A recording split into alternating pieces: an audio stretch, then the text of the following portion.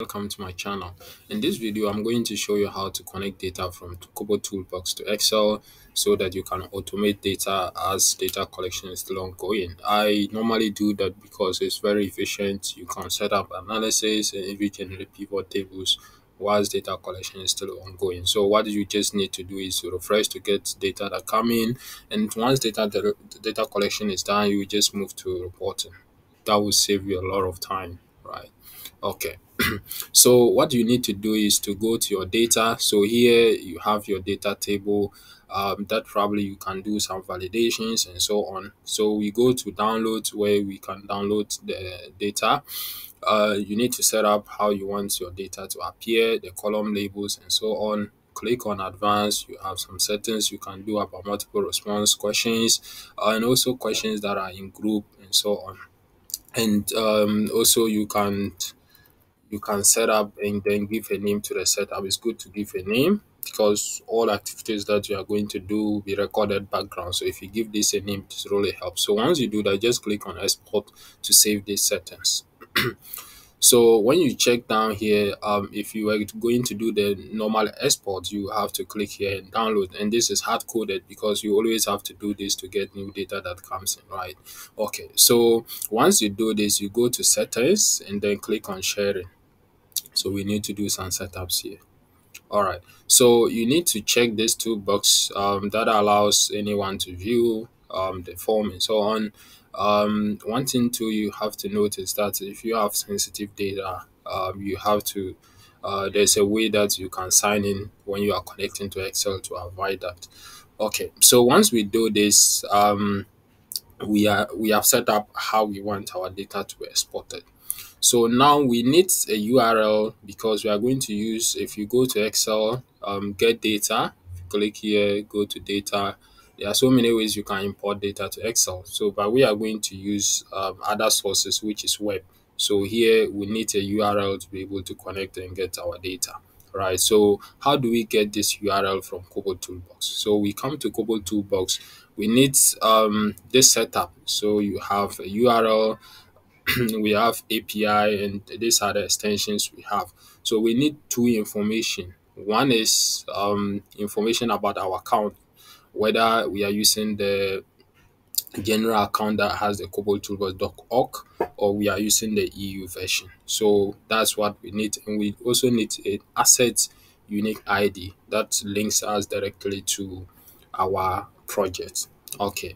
So we once we have these two, we need to let's just copy this two and then open a new tab and paste this. So we have to clean out this one. So we need to go to our project. If you check here, you see that we have this. This is the we are using. I'm using the .org. So if you are also using the EU for humanitarian or which can you have to check that in. So we just replace that with this one. And then this one that comes, so I am under forms, so that's why I'm seeing forms here. And then we also have this one, so you have forms. So this ID here, this section here is the asset unique ID. So you copy that and then you come and replace it here. All right. So what is happening is that connect from this account that we have, we are using this .org version.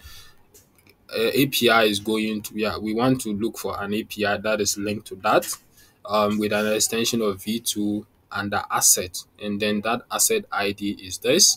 And under that asset ID, we want to go directly to export settings. So once we have that, we just click on, we just press enter, and then we are on the asset export settings. So here you just scroll down and go to current endpoint. So this current endpoint, if you see this is the extension of the URL that we set up. So we are under export settings. So under here, this is the last activity that we did under export settings.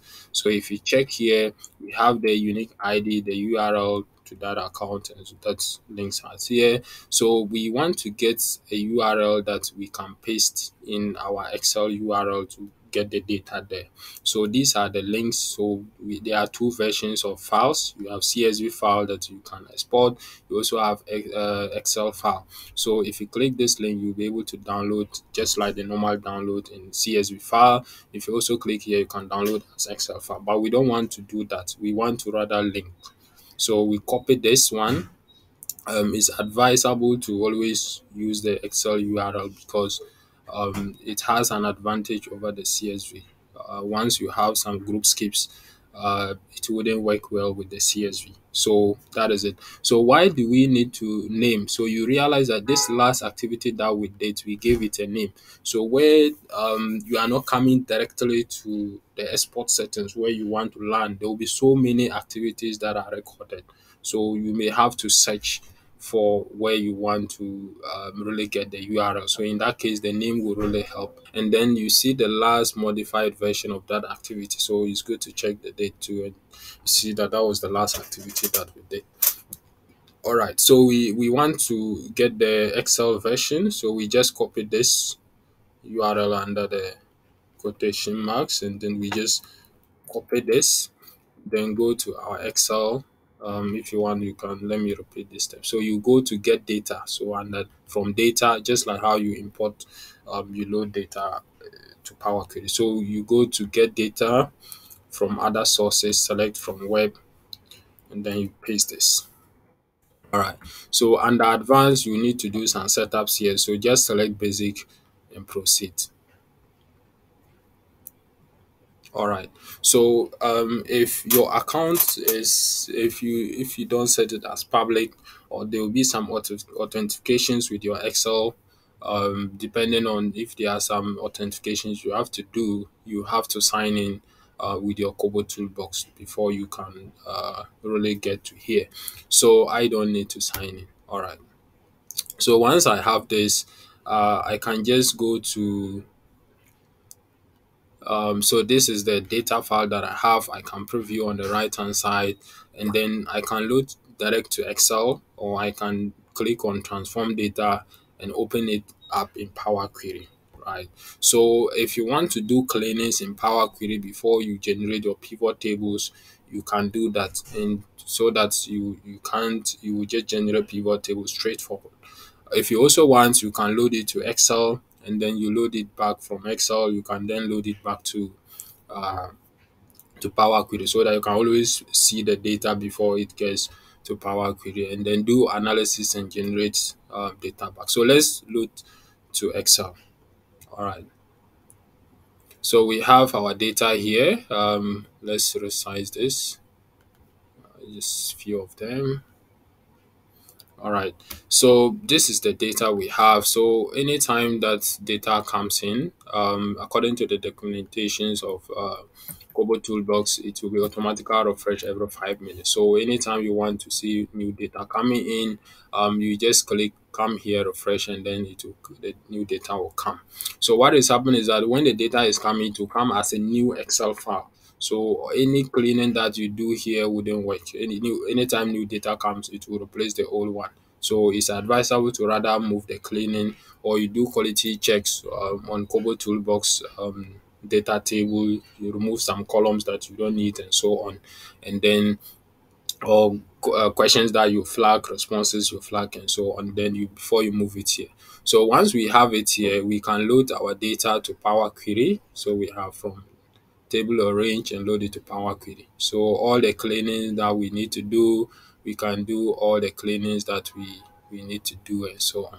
So once we do that, you can just close and load and add this to a data model. So we want to generate a pivot table report in a new sheet. I already have a sheet here, pivot table, so I can add this to a data models, and then and click here where I want the pivot table to be, and then I have it. All right, so here I can have so if I want to know the number of respondents in the survey, we have ID, the unique ID. So I can put this one under the row first, and then I can count by distinct because that column is numeric. So I have 32. So I can name this as sample.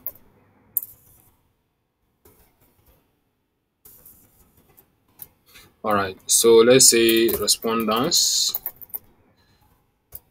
Then I can do some settings here for the pivot table, and then copy this one down here. And if I want to look at let's say I pick a question here, and drop it. I have a question where we ask them how they got to know about the brand and so on. So I can set up breakdown quotas if I have quotas, and be monitoring how many males do we have, how many females have we achieved, and so on. So once you do this, anytime you want a new data to come, you just go to refresh, and then once you refresh, all your pivot tables will refresh. So you don't need to always download the data from KoBoToolbox. All right, that is it. So I will add the URL in the comments, so you can just copy